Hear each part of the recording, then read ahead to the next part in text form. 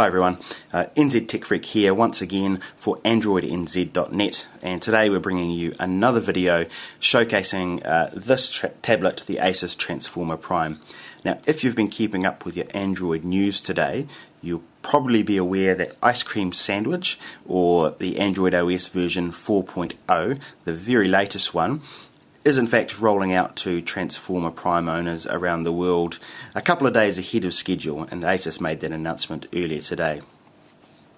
Now if you look at the wallpaper here, you might take a hint and realise that naturally, of course, I have already applied the update. So if we jump into settings, we can show you that. Get down to About Tablet, and you'll see there, of course, Android version 4.0.3.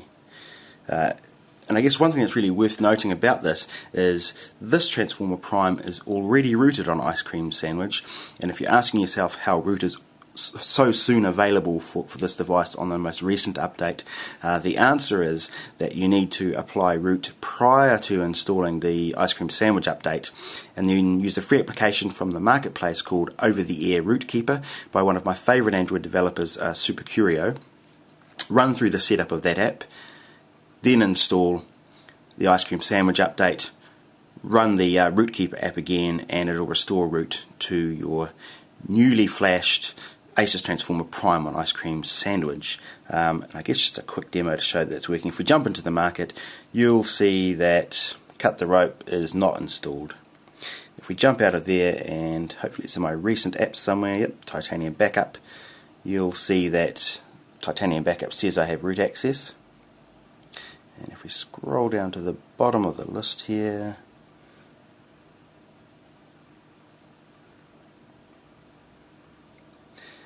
you'll see Cut the Rope's been uninstalled. We're going to go in there and we're going to restore that, and what the heck, we'll restore its data as well. I took the liberty of finishing a few levels so that you're able to see that the full backup and restore function of Titanium Backup is functioning perfectly on Ice Cream Sandwich with root access preserved by Root Keeper.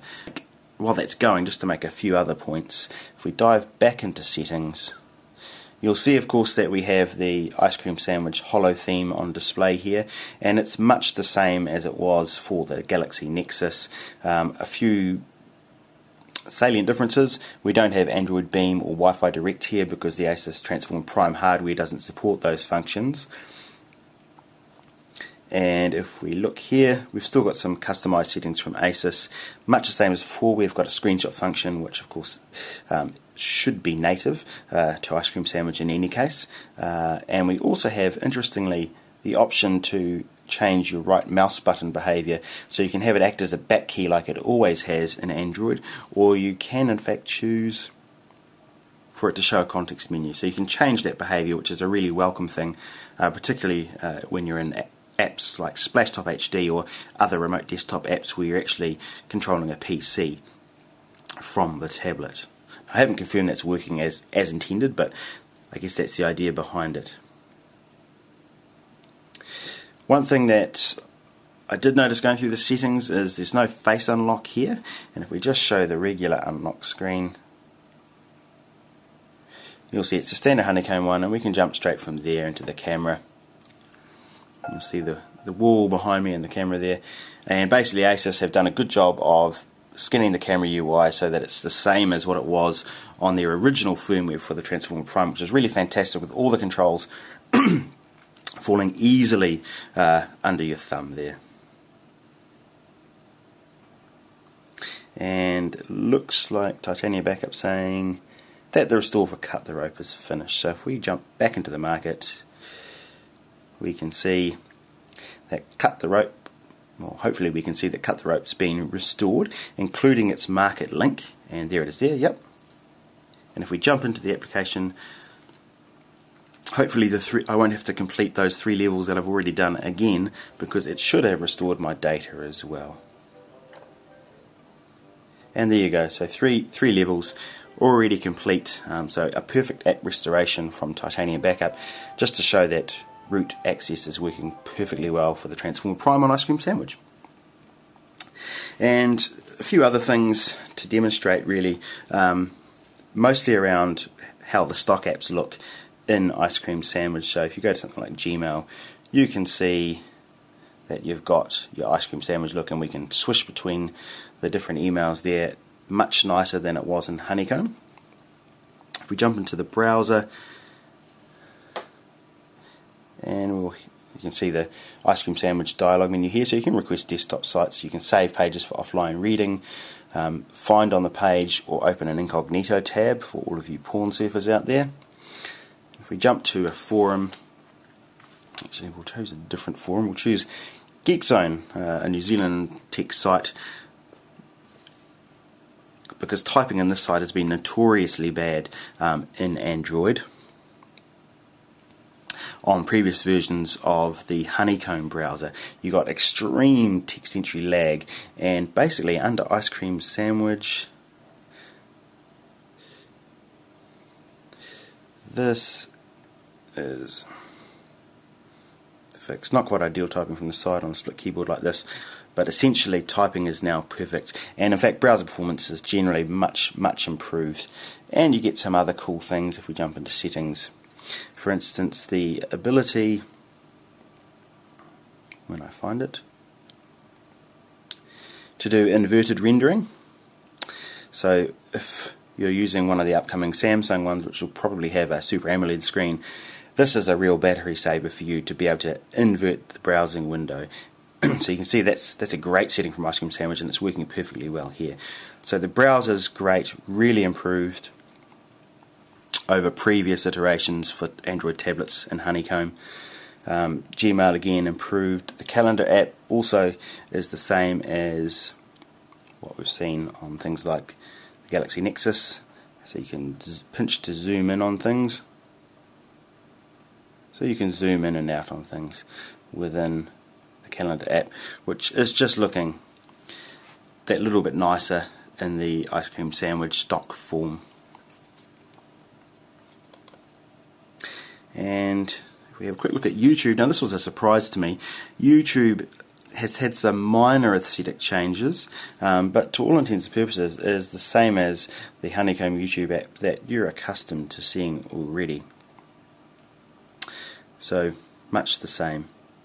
And of course, one of my favourite features from Ice Cream Sandwich, we can simply swipe apps that are running to get rid of them. Let's close all these benchmarks and things. And of course we can do the same with notifications, so we get rid of all those titanium backup ones, we know what was happening there. So just as you can do on a phone, you can individually dismiss notifications now within Ice Cream Sandwich with tablets. And I took the liberty of taking some screenshots of benchmarks done in Ice Cream Sandwich, and we can see a much improved Velomone score for the browser benchmark, up to 1251. Very good score indeed. This is pre-Ice Cream Sandwich, this is post-Ice Cream Sandwich. Essentially, graphics performance is unchanged according to Nina Mark II. If we look at Quadrant, we get about 2,800, which actually is much the same as what I had before on Honeycomb, which probably reflects nothing more than the fact that Quadrant's kind of a bit long in the tooth and is no longer a benchmark that I'd place any particular stock in. If we go to Chainfire, which is the benchmark I do like, we can see extremely good scores, nearly, in fact probably about double the Galaxy S2, the previous kind of high bench for Android in these things. And these scores are generally quite improved over their Honeycomb counterparts on the ASUS Transformer Prime. And lastly, if we look at Antutu, which is another pretty good benchmark, get a score of 10,500, and that's actually essentially the same as what we had on Honeycomb. And of course you'll see a few other things, like if we navigate to the end, we get a little overscroll glow on this side as we scroll through home screens, and home screen scrolling is still nice and snappy as it was even on Honeycomb on this tablet. If we jump into the App Store, we of course have the new look App Store with this really nice 3D animation where the next tray slides up in, and of course if we keep going we go straight into the widgets. So it's Ice Cream Sandwich much as you have known it for the Galaxy Nexus, missing a few things that the hardware isn't supporting, but largely the same. And so far for me the user experience has been great. I do notice that some users are having some trouble with the update, getting sort of screen errors and various other ails. Presumably those would be fixed by a factory reset or trying to manually reinstall the update, but reports of those kinds of problems aren't yet widespread. So that's all I wanted to show today, just a very brief overview showing the new ice cream sandwich update for the ASUS Transformer Prime. And once again, really got to give kudos to ASUS for pushing this update out so quickly, as they did for all of the OS updates during last year for the original ASUS Transformer. So ASUS is quickly becoming a company that I have a lot of trust in terms of software updates. I would go so far as to say that up till now their record is basically spotless, and certainly better than every other Android manufacturer I can think of. In terms of ice cream sandwich itself, well, look, not a lot's changed. It's very similar to how it appeared and worked on the Galaxy Nexus, with a few tablet refinements here and there where things scale up to take advantage of the extra screen real estate, but don't expect a massively different experience on this than what you will have had on Honeycomb, basically. Anyway, that's all we've got for today. That's Enter Tech Freak signing out for Android NZ.